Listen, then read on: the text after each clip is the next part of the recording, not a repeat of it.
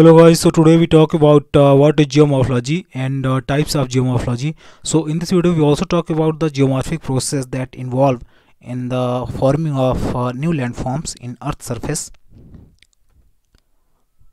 So here is the definition of geomorphology. Geomorphology is the scientific study of the origin and evolution of topographic features. These features created by physical, chemical or biological processes operating at or near earth surface. So topographic features means here the features that is existed in earth surface, not below the earth surface. So if you ask for a basic definitions of geomorphology, so it means it is the study of the earth's physical features and the processes in which those features are formed.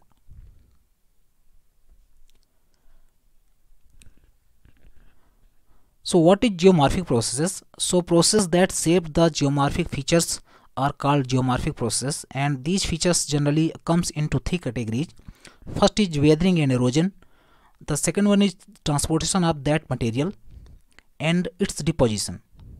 So geomorphic process actually involve weathering and erosion of the rock type or soils, and transportation of that material and then deposition of that material. So this process is actually forms new landforms. So primary surface processes are responsible for most topographic landform formations, as I said, and these include wind, waves, chemical dissolutions, mass wasting, groundwater movement, surface water flow, glacial actions, tectonism and volcanism. So these are the agents actually those includes in the geomorphic processes, like wind and waves are the agents that weather the rock type and then eroded that rock type, and these winds and waves and water is also involved in the transportations and deposition of the material. See here, this is the landforms. As you can see, this landforms is made in millions of years. This is the erosional features. As you can see,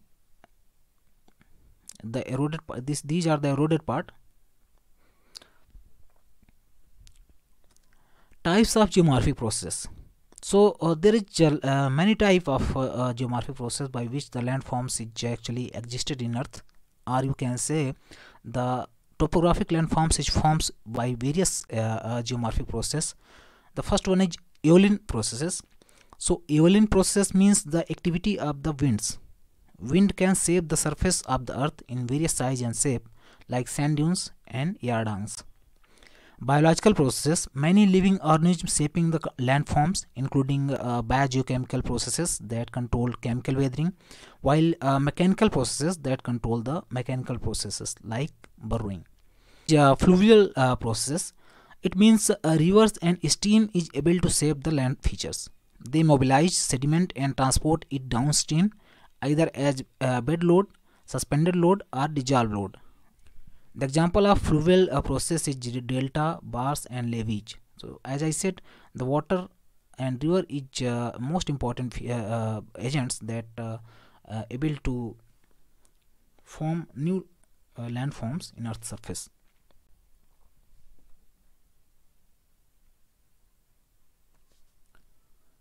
See here, this is the sand dunes. So this is a very important Evoline feature which is forms due to the wind actions, as you can see. Next one is glacier process. So gradual movement of ice down a valley causes abrasion and plucking of the underlying rock. They forms various features on earth like moraine, U-shaped valleys, fjord and hanging valley. Next one is igneous processes. So both volcanic and plutonic igneous process can have important impacts on geomorphology, and they can form various landforms in earth surface like locoliths, sills, caldera. So locolith and sills are actually intrusive igneous bodies, while caldera is extrusive igneous features that is formed due to the volcanic eruptions.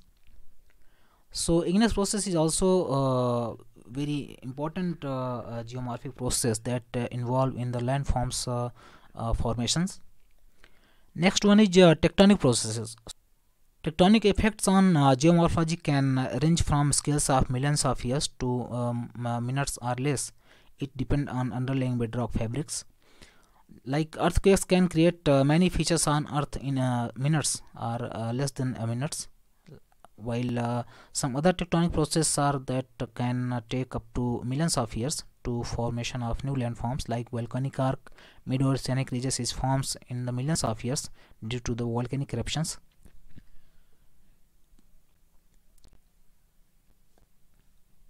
See here, this is the Fjord Valley, which is forms due to the glacial actions or glacial processes. Marine processes. So marine processes are those associated with the action of waves, marine currents, and seepage of fluids through the seafloor. The example of marine process is sea caves and sea cliff. So this is also a very important process that that can make many landforms near the seashore or sea cliff. Geomorphologist and role. So a geomorphologist studies the landforms of Earth. They will also studying how these landforms forms and the history of specific landforms. In studying the history of landforms, geomorphologist can predict changes that can take place in the future.